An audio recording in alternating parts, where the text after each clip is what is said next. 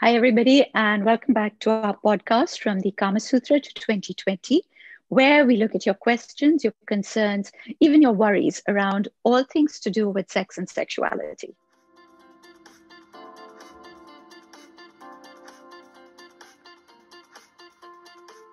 So, as always, we have with us Dr. Anvita Madan-Bahel. Anvita is a psychosexual therapist, and she brings the psychological perspective to the advice that the Kama Sutra has to give. Welcome, Anvita. Thank you, Seema, and welcome to our vlog this week. So, Anvita, today I want to touch upon a subject that has suddenly come up in a very big way again, which is performance anxiety. I find it's interesting. I mean, performance anxiety has always been there for people. I mean, we've always had questions about, am I too small? Am I too big? Do I look like this? But suddenly I think post-lockdown, especially in certain places like in India where things have opened up, people are meeting again. For so many months of lockdown where you weren't seeing anybody face to face and you were sexting and you had that screen to hide behind, suddenly you're back physically, you have that intimacy, you're back in the proximity, you're face to face, and all of these fears have come back and actually they've redoubled because from months of not having to deal with it, suddenly we're dealing with it again. Absolutely. And I think like performance anxiety actually has been the biggest drivers for most sexual problems, and it has been there forever. But there is an element that people were exchanging, conversations and otherwise behind a screen, and they hadn't met people for 7 months. So you could come up with a persona, or you could be more liberated or have less inhibitions because you knew that you were not meeting in person. And now suddenly you have to convert everything that somewhat you had shared in live, and that can cause a lot of stress or anxiety. Yeah, so the first question that I want to bring up is from this young boy who says that he's a senior at school, so he's about 19. He's very athletic, tall. He's the captain of the football team, so he's got everything going for him. And he says that he has a high sexual drive, that he's easily excitable. He watches a lot of pornography, but he'd never actually had sex before. And just to learn a little bit or to give himself some experience, he decided to visit a prostitute. So he did go. And he said that for some reason, he went there and his brain just seized up and he had so much anxiety that he couldn't even get an erection. And he came away feeling really awful about himself. He came away feeling like, oh my God, will I ever be able to do it? Am I shit at this? What happened? And he's really, really distressed. And this is a very common problem. What I want to say is that it is, and of course, he had lots going around it, but people come in really struggling, like they might not get an erection, or that they have these expectations. And somebody who is popular and has this physique, there's an aura around, there are these ideas that you need to be a really good lover. And if you're seeing porn, you have an expectation that your performance needs to be like porn stars. We have said it multiple times on our podcast that porn is made out of software, there's editing, there's everything. But the image, the expectations that are there for especially young people is that I need to be a certain way, that there is something known as a really good lover or a perfect lover. There's something known as a good body, or I need to perform. Yeah, and there's standards. And the question we always ask is, who made these rules? Where are these standards? Who decided these standards? But what happens is that you go with all that pressure and anxiety and expectations. Just the way somebody would say in the exam, you must get 95%. It's similar. And what is that 95%? You have no idea what that 95% is. So when you go in and you want to have a sexual experience, you're worrying about what those criterias are and if you're meeting those criterias, rather than actually enjoying or having fun or engaging. Like the engagement stops because in your head, you're saying, am I doing this right? Am I looking okay? Have I put this right? Have I done this right? Have I kissed properly? Have I touched properly? So you're worrying, what we call spectatoring. You're worrying more about your performance than actually engaging in the intimacy or the sexual experience with the other person. You know, I like what you said about this criteria, the standard that you have to meet about you look a certain way and you've got this cool persona, so you have to be a good lover. And I just want to say this, and I'm probably going to have to say it again and again, many times. The Kama Sutra doesn't say that you become a good lover. It says you have to be a desirable lover, which is a huge difference, which means that how you come across to the other person makes you more desirable. It's something that makes somebody want to be with you. But there isn't like a flag that you get, you know, like I finished this milestone and hence I give myself a gold star. So there isn't any such thing as a good lover because everybody's needs are different. Exactly. And we've, once again, you know, the idea is that if you're a desirable lover, in some ways, what I hear is you're somebody who is into intimacy, you're listening to what your partner wants, or you're noticing what excites your partner or doesn't excite your partner, or you're actually paying attention to yourself and your partner, and that's what makes you desirable. Like you are somebody who's interested in the other person and the other person is interested in you, and that changes from partner to partner. So there isn't a blanket I'm a good lover, and exactly what you're saying, because what works with one partner doesn't work with the other one. You know, somebody might love their ears being bitten and somebody else might think it's the most disgusting thing to happen. So there isn't a criteria, and to make yourself desirable, you need to be able to connect with the partner that you have. So yeah. So I just want to also say that, you know, a lot of young people, particularly young men, but generally young people, will go to sex workers in the initial stages of their sexual explorations. And it's not an unusual thing. It's not a new thing. It's something that a lot of people do, but there's a lot of guilt around going to a sex worker. You know, I've even had people in the past saying that, okay, you know, we went to the sex worker because, you know, we were on a high, we really wanted to experiment. And, you know, there's a lot of excitement about going. But by the time we came back, we were stone cold sober and feeling not very good about ourselves. And I think that comes from two things. One is the reality of a sex worker's life. It isn't glamorous and beautiful and exciting as we imagine this whole scenario to be. And I think that reality hits you to begin with. And I think that the other thing is just the guilt that then comes with it. And I think that has a huge impact on performance. But I think I'd like to really say this, Anvita, and I'd love your advice on this as well, that there are institutions with sex workers. It isn't an ideal place. Nobody says that that's an ideal life, but they're there. And they do fulfill a certain need. So if you don't have a partner, if you wish to experiment, if you want to try something out, instead of getting aggressive or letting that actually build up inside you to something worse, there is an outlet over here. Well, you know, there are a lot of politics around sex workers and everything, and a lot of researchers now work to support them, and organizations, because it is an exploited life and it's a tough life, and you know, their health and the violence that they might face is quite significant. But as in, we're talking about performance anxiety, so I will not go into the politics of it.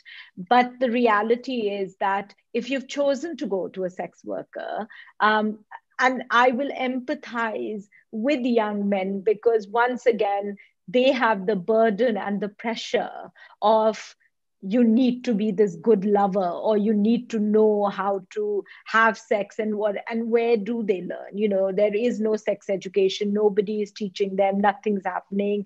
So sometimes they learn the ropes from sex workers, because that's where they can go, and they can, and so once again, but obviously that's not a relationship. There is an intimacy, it is pure sex. And that's why, and it's an interaction, it's a transaction in some ways. At the end of the day, you're paying for sex.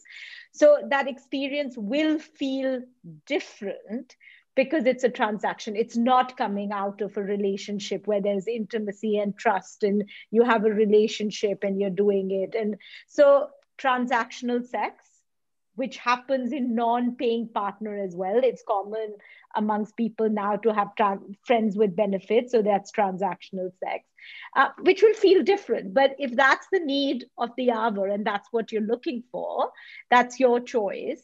So don't accept that that's what you engaged in, because that's what you were interested in the moment, rather than feeling guilty about it. But at any point, if transactional sex is actually coming in the way of you having healthy relationships, or you're unable to have relationships, then maybe you need to pay attention to it. If not, like you're saying, it's a sexual need, and you decided to fulfill it, and it's consensual. So it's actually better to have consensual transactional sex than, forcing or coercing someone to have sex with you when they're not interested. Yeah, I think that's a hugely valid point. And I do hope that people do take that away, because I know that most young men will come away with a sense of real guilt from this. But if it is consensual, if it is the need of the moment, then don't let guilt overtake you. There are different ways of dealing with certain things. Okay, also from a lot of young women, performance anxiety problems based around the fact that when they're with their partners, they love the foreplay. It makes them really wet. Everything is going great. But the moment it comes to the actual sex, they get really distressed about it. They become more dry, it becomes more painful, they're backing off, and this is starting to impact them. Any number of women. Yeah, so I'm going to answer that question in a couple of parts, because I think part of it is when it comes to penetrative sex, morality kicks in, because people think like kissing, touching, like all other bases is okay, but they remain a virgin until penetrative sex happens. So somewhere they feel like all this is okay, but not the penetration in some way. So I think there's an element of that being present, and they get nervous about it, and they don't know how to negotiate that. They don't know how to pre-negotiate saying, I only want to have foreplay, I don't want penetrative sex, and they feel pressured into giving into it, and they might not want to. And the other aspect also is that I think a lot of women have now feel that there are expectations from them of being a good lover as well. Like they need to have a certain performance sexually, so they might feel like they have to have an orgasm, they need to come, they need to be other things. And once again, that's not true for every person, that's not true for every woman, but they also feel that there are those criterias and standards for them, and they feel very nervous that once somebody, in some ways, if you think about it, when penetration happens, you lose control. You don't have control over the situation, and you might or might not orgasm. And they feel very nervous that if it doesn't happen, then they would not be good enough lovers, or their partner wouldn't feel satisfied in some ways. So once again, there's a lot of anxiety for them as well. I wanted to actually tell you about a couple of our ancient texts. So in one of our shastras, one of our Kamashastras, it actually says that for a woman, the foreplay is where she's extremely close to her lover. So she absolutely loves it. A woman loves that part of it because she's being touched, she's being hugged. the moment penetration has to begin, he has to draw back in order to penetrate. And the breaking of that contact is very distressing for most women, so they don't like it. The other interesting thing is that in the ancient Chinese erotica, I've always said that Indian erotica doesn't deal with the act of penetration. It doesn't deal with all the thrusting and things. You know, it's all very sort of beautiful and elegant. Ancient Chinese erotica had this thing about, they actually set standards. So they would say that if you are a really good lover, then you should be able to thrust 4,000 times before you come, or 5,000 times before you come. And then they would put the same thing on the woman, that a woman who gets tired after 200 thrusts is not a good lover. So I think that somewhere these things have come down to us. And I just think that that's a hell of it's a hell of a burden to carry, to think that, you know, that's what you're actually aiming for. Now, I don't think that a lot of our audiences would have read those texts, so they're aware of these numbers. So I don't think that's necessarily what's bothering them. I'm just using that as an example. But I think that this idea of thrusting is what puts a lot of women off, because, you know, after a little while, it becomes monotonous, it becomes boring, it becomes unexciting. And we know that that's going to happen. So you start to back off from the beginning. Yeah, and like we're saying, like, it's interesting that the Chinese actually had a criteria of what it makes it or not, but that's missing. As in, we don't know what it is, and I would say somewhere we have learned that one formula doesn't work for everyone, and so you adapt, or you might do certain things. Like, partners learn that when I do X, Y, or Z, my partner gets very excited and tends to orgasm at that time. Could be for male or female. Like, they know what helps bring climax. But that is something that you observe and learn with your partner. It will not work each time. And I can guarantee you that you can't, like, people say, oh, he can make you do this. No, that is just a myth that you're perpetuating. That is not true. And that's true for women as well. And, you know, we would love to do maybe a video on orgasm, because it is not something that most women can have easily, especially penetrative orgasm. Clitoral orgasms are easier. Penetrative orgasms are very difficult. And these days, the pressure that both men and women feel to make sure that a woman gets a penetrative orgasm is so high and so problematic that it causes a lot of stress, anxiety for them, and a lot of problems then. And one of the things that performance anxiety is based around, of course, is size.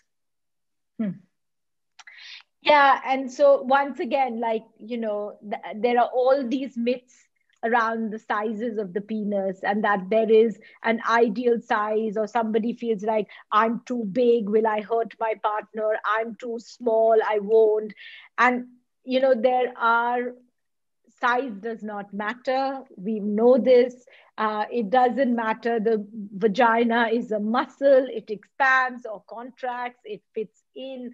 Like, you can still have sex with your partner. The size doesn't matter. But, you know, and pornography is a problem, because they show a certain size of a penis, or they see, or their ideas around it, which are once again manufactured. Like, those are, they use different models for different parts of the body. And they might use somebody else's hand and somebody else's leg and somebody else's penis and get it all together. And so they perpetuate these myths, but they are myths. Size does not matter, and you shouldn't feel anxious about it. And if that is where your anxiety is about size, then I have to say that this is what the positions of the Kama Sutra were created for, to help you to bring your sizes in sync with each other. So if you are too small and the woman is too big, then the ideal position would be where the woman would bring her legs together or draw her knees in, things that would actually help her to contract herself. Then there is ways of actually positioning your body in such a way that you can penetrate more deeply and so on. So there are lots of different things that we can do. But of course, that's that initial thing to worry about. But a lot of men have this thing about that they are just not the perfect size. And as we've said, there is no such thing as the perfect size. And actually, as a couple, you would have to see what position works with you, focusing on what is giving you pleasure, right? So, Seema just mentioned certain positions. Try different positions, and you would understand that, oh, this gives me most pleasure as a woman or a man. And it might be different for you and a partner. So, once again, this performance anxiety of we both need to orgasm at the same time and it will happen doesn't exist. As it obviously happens at time. I'm not saying it doesn't happen, but a lot of time it might mean that you're getting your partner to orgasm or giving her a clitoral orgasm and then penetrating and having an orgasm. There are multiple combinations. One position might work for the woman and another position might work for the man, and you would switch positions because it gives more pleasure to each of the partners. So once again, these ideas of like what that perfect sexual act is doesn't exist. It's going to be yours and yours only with your partner. And that is the combination that you need to work towards. And of course, orgasm is not the be all and end all. You can happily have sex without both partners orgasming, or only one partner orgasming, or both coming together, or whatever. It's the variety is all there.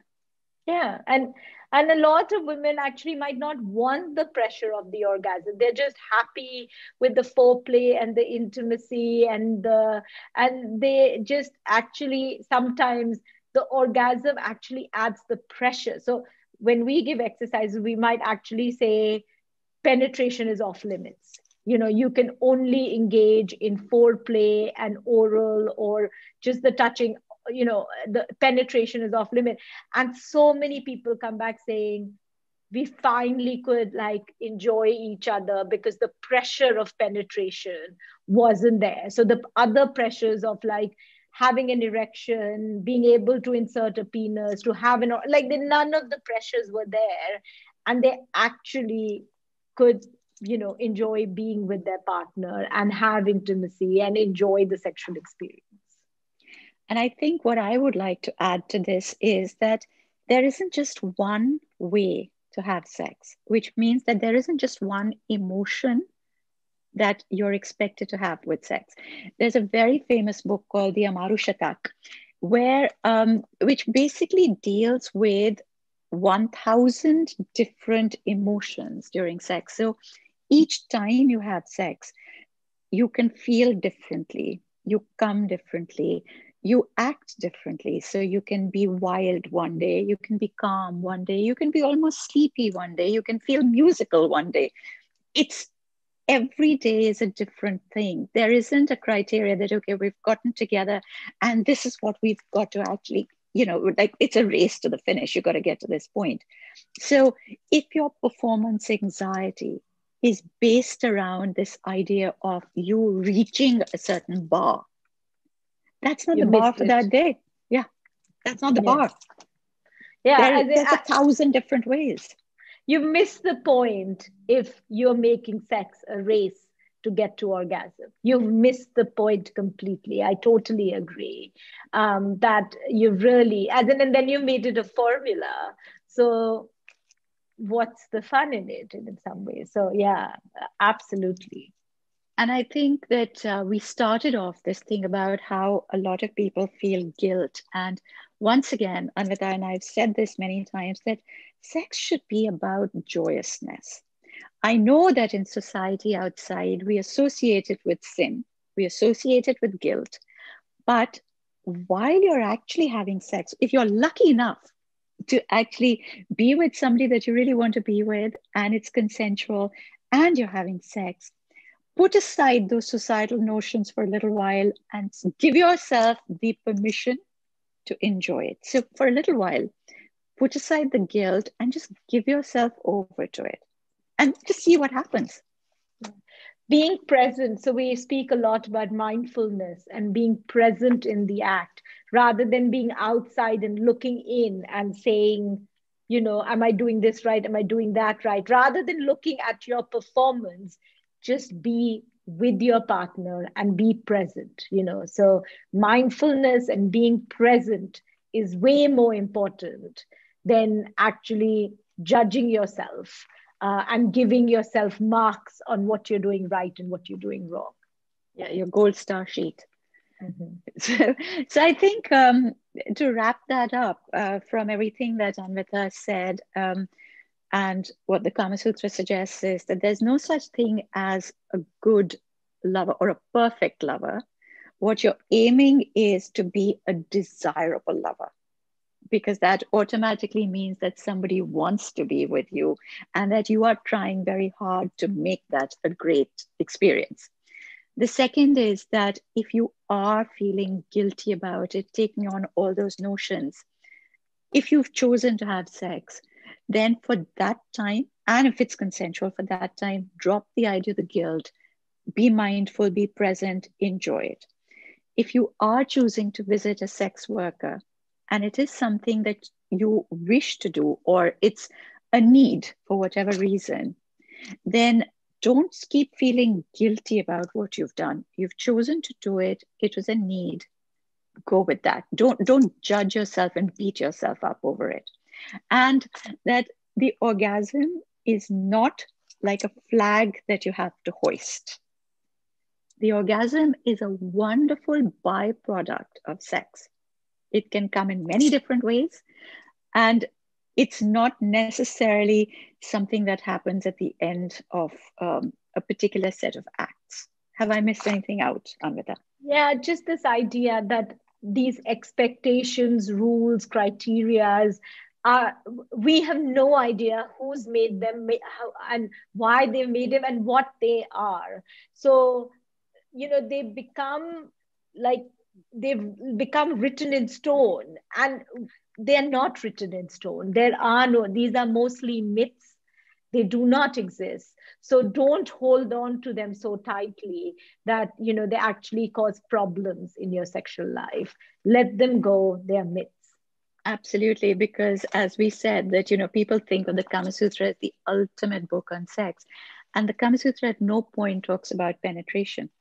It doesn't even talk about that. On the other hand, the Chinese texts do talk about it. So everybody has a different idea. Enjoy what you are doing. Don't judge yourself. And just this idea, we understand that you are going to feel anxiety for something or the other. It's only human to do so. But if you actually get into the pleasure part of it, if you let your mind focus on that, you'll find that the anxiety becomes less and less because you're thinking less about self-judgment. Let that be before you begin. Don't let that be part of the act. Absolutely. Totally. Focus on the pleasure. Yeah.